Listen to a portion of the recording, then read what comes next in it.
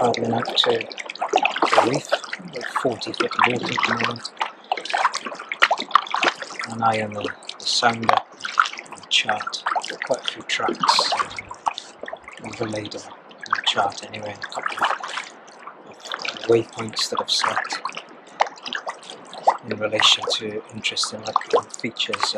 As I mentioned in the other video, I think some of those features are the band of lobster pots, looking at the shape of them on the sounder. Beautiful and calm. There's a little bit of residual swell from the southerlies that we've had lately. Nothing untoward, and the forecast is looking decent, so we'll see how we get on. It's just about slack water at the moment, high tide.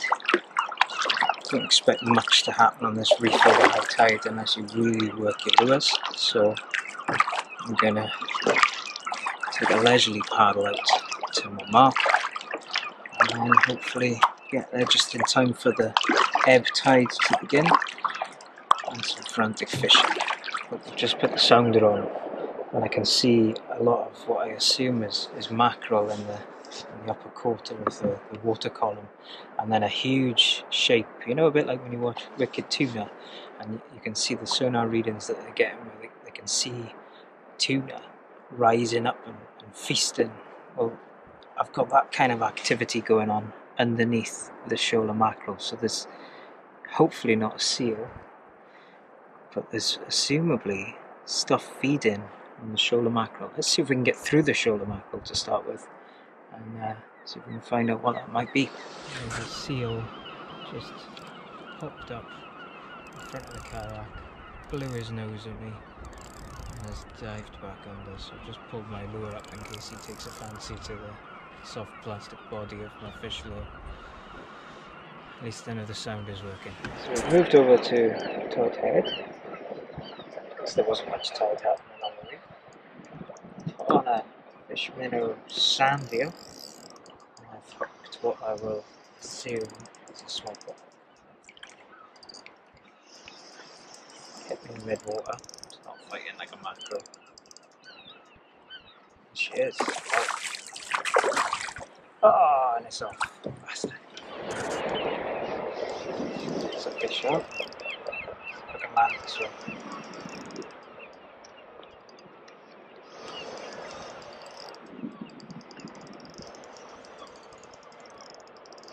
I put it's a 360 GT soft lure on. Small cod.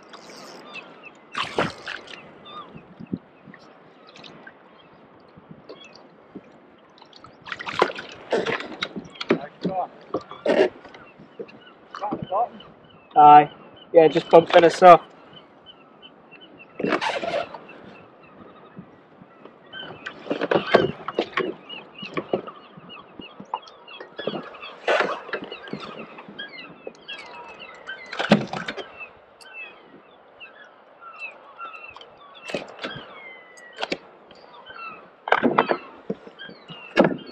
There we go. They felt like couldn't really feel it,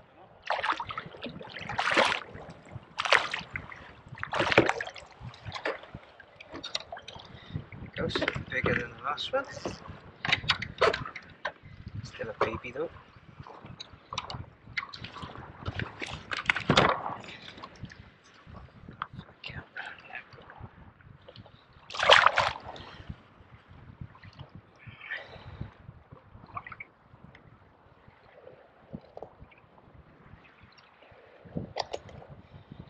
Pleased with that because we weren't moving, so it wasn't very hopeful. Let's see if we can get another one. There's a bit of fish on here. She was snagged initially, and then stick them on this side. Next time, put them back. A little bit of line, so I think it's a fair fish. Still not massive. His tail hooked anyway.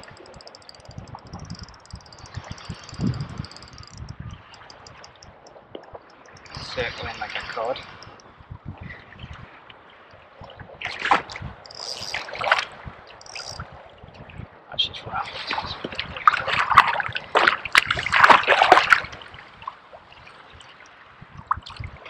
That's a better fish. It's a better fish.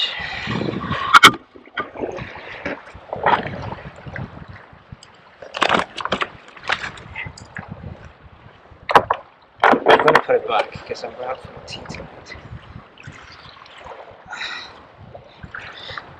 There she is.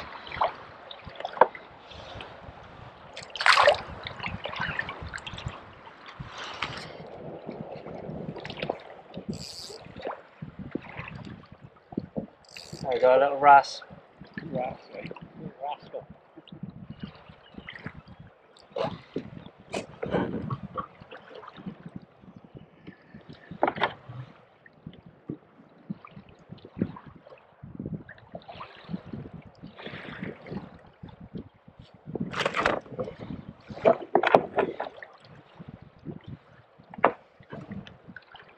Little things, aren't they? Right, fish on. And on a bit of a run there, so more luck.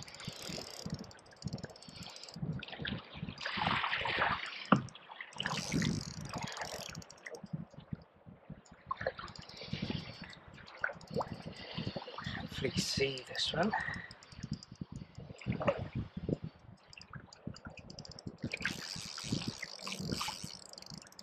Yeah, it's not biting like a cod, that's for sure.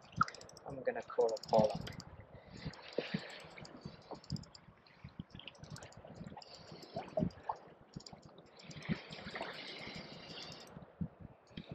Pollock it is.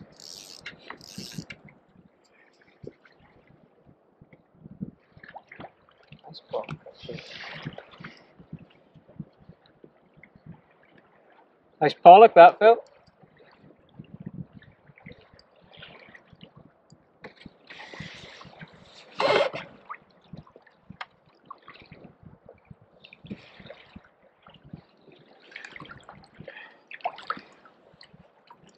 That is a gorgeous fish. Lovely, isn't it?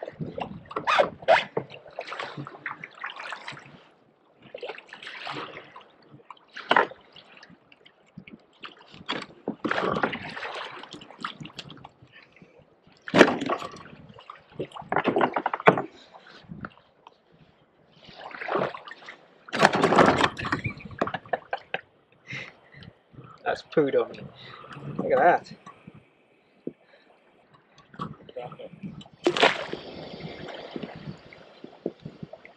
Fish on. It's not very big. It's not very pollock like either. Just a little cod. Oh, a little wrasse maybe. Little wrasse.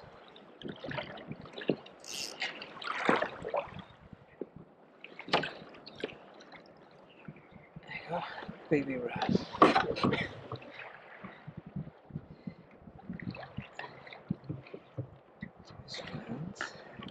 Get my hand in that.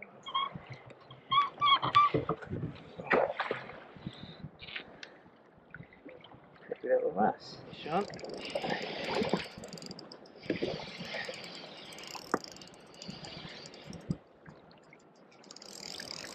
On a little bit of a run, I don't know if you can see. Don't know how wide the camera view is. Not a big fish, but it's a better wrasse. They get prettier the bigger they get, the more mature they get. Like that. That's a bit prettier, isn't it? Better wrasse, Phil. Oh, it's a lovely one, isn't it? Prettier the bigger they get, don't they? Deeper for you.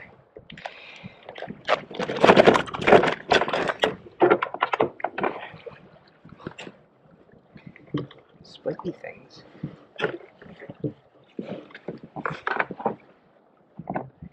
Flying back. There we go. Still got that.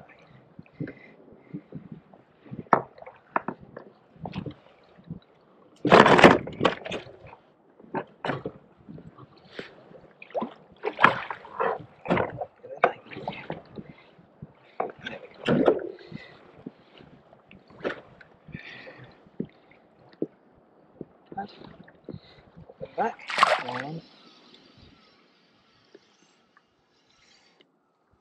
That's another wrasse.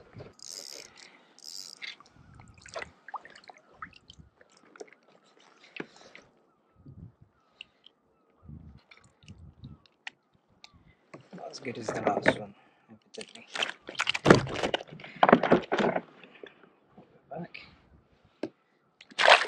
It's just gone lunchtime. I haven't any lunch. Just heading back up from the drift. Slowed off a bit. The tide hasn't slowed down, but the fishing has. Got my seal mate behind me somewhere. Probably doesn't help. Just picked up that small wrasse near the end of that drift. I'm going to try a different line. The direction of the tide flow has changed a little bit. It's taken me kind of inshore. Fishing's died off a fair bit. Still got a decent drift, 0.7. That's enough. Did just have a take and didn't hook it properly. I'm just going to try something a little bit different. Because there's still so much tide, I can't really go down in lure size or weight, which is a shame because normally that would be my go-to method when the fish are a bit more finicky. But instead I'm going to try a slightly longer drift. So this is uncharted territory. I can feel the bottom, it's not clean, so that's a good start. Just bouncing along. You'll notice I don't really put much action into these lures. I'm relying on the tide and the paddle tail to work itself, but I get a lot of luck from being pinned close to the bottom, so get the weight of the lure right. Colour doesn't always make that great a difference versus the weight of the lure. And you do lose some gear with my little tactic, as I'm about to find out. Live dangerously, lose gear.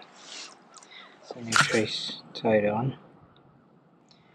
Now, you probably already know this, but if you're wondering how to stop braid knots slipping, the trick is to double the braid over. Works an absolute dream. And you can do your regular top blood or whatever it is you're tying it with. I've got a short monofilament or fluorocarbon trace and straight to my braid.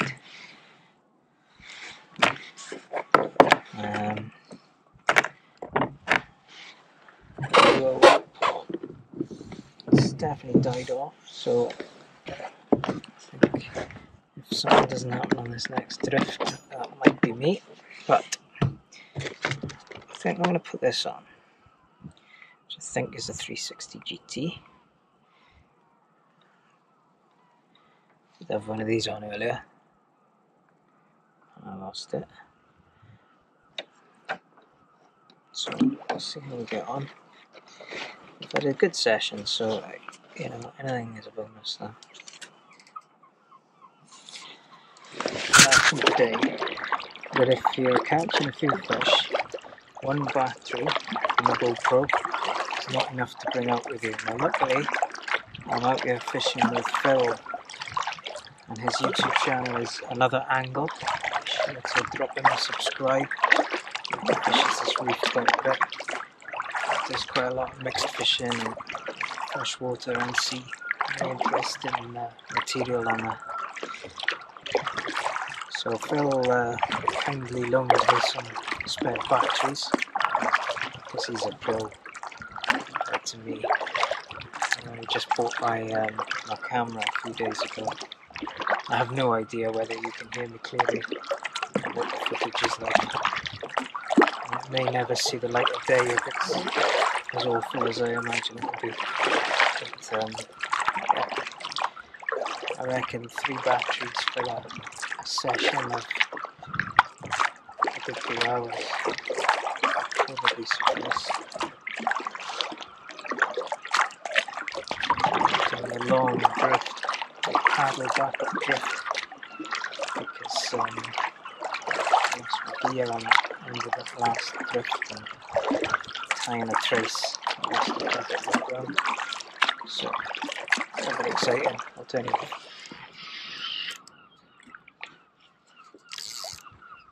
So, in amongst keeping an eye on my seal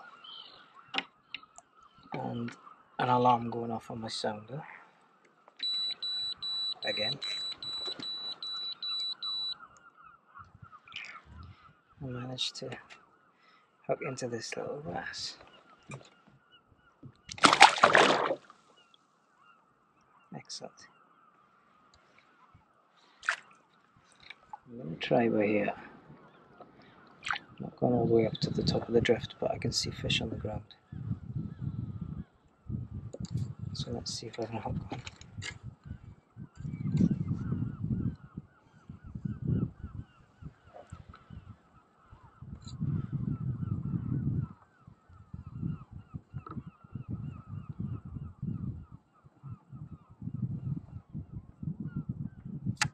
Should be on the bottom, I think. Yep. So, yeah.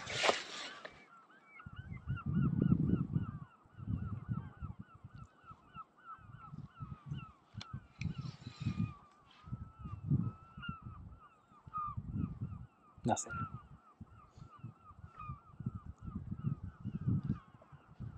That's why I only really use the sounder to find the ground rather than find the fish. Okay, this is my last drift because it's dire now. I mean, at least the sun's out. You get a nice tan.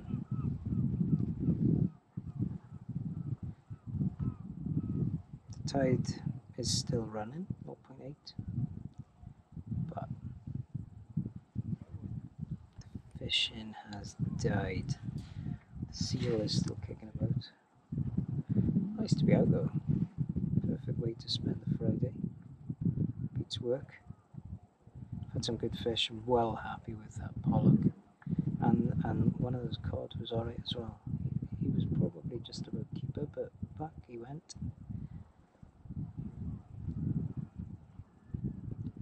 Be interesting to see when the fresh runner cod come. If we can get on this reef in the autumn, whether there's any bigger specimens. But I was quite impressed with the amount of wrasse we've picked up today. I thought they would be a bit of a bycatch, you know, a bit of an oddity. But I can't get away from them today. I've taken all sorts. And some of them go to a nice size, so they're a great fight.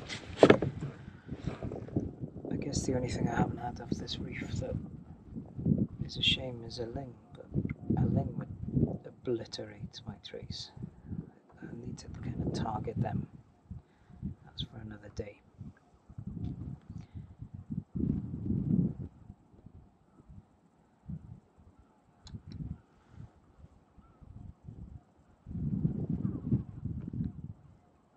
Right. I'll say goodbye in case I don't turn you back on again. Thanks for watching.